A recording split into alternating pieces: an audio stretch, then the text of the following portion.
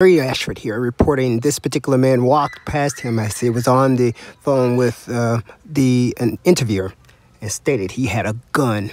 He touched me, and I asked him, well, you couldn't walk past me without touching me?